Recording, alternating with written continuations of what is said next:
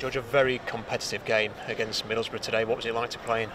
Yeah, obviously we know they're a decent team, well set up and well organised, and especially at this place they get a lot of people forward and make it difficult for you. So disappointed, obviously, to concede after leading twice, but I think it's a decent point if we take care of our home games.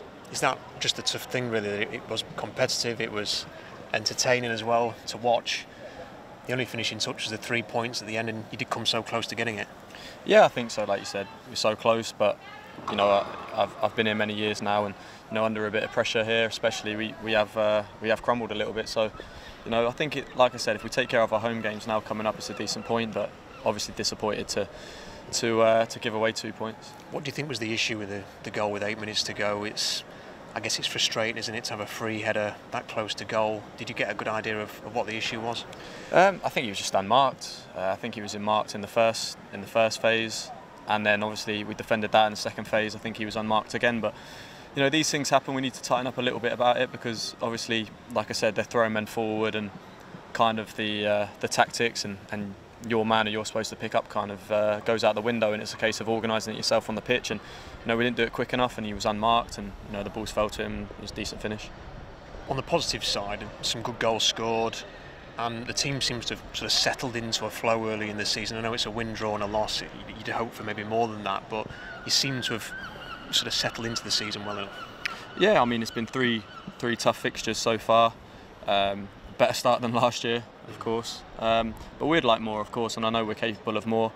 But we've got 2 games now at home, I believe, and like I said, they'll be really important, and how much the lads here love playing at Bramall Lane, and the fans will get behind us, and hopefully a couple of positive results, and it will be looking a lot better. New faces have come into the team. I wanted to ask you about Ahmed Odzic. What have you seen from him so far since he's come in? Because he looks like he's settled in well. Yeah, he's a fantastic player.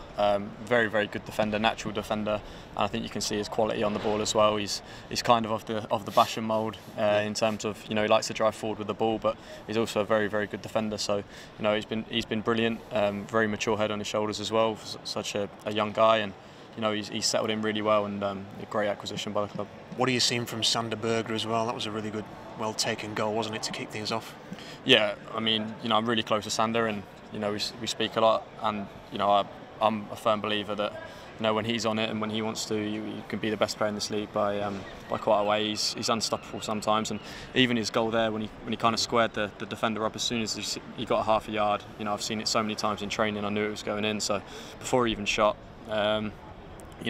He's a real threat, and I think he's getting better and better, and he's more confident. So yeah, I still think we've got the best to come from him. But yeah, amazing player. How do you think he's developing? As good as he is, he sort of came here as maybe a 6, but that's the type of goal that 8 or 10 scores. And do you think he can sort of add that to his game as the season goes on? Yeah, definitely. He's got goals in him, but I think one of the reasons why he's such a top player, because he can play multiple positions. I think he'd be fantastic anywhere he played in this team, and at the minute the manager wants him a bit further forward, and he's developing his game to suit that. And credit to him, because he works so hard, and like I said, he's got goals in him, like we saw towards the end of last season, and I'm sure he'll get many more. And do you think you've given yourself a base in these first 3 league games, especially because it's tough at the start of the season? You've got a lot of games, you've already picked up injuries as a team, haven't you, as well? So to get through the first 3-4 points on the board, is that a good start? Could be better. Obviously, we'd have liked to have held out today, and I don't think we were great against Watford.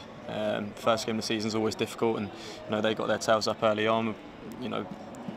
Some decent forwards, and the crowd got behind them and stuff. But I think we could have been better in that game. I thought Millwall were fantastic, and then today I think it was a decent away performance. On another day we get the 3 points, and like I said, it is going to be difficult away from home in this league. And I think we proved today that we've got that side to us, and like I said, on another day, hopefully we get more points. Cheers, man. Cheers. Thank you.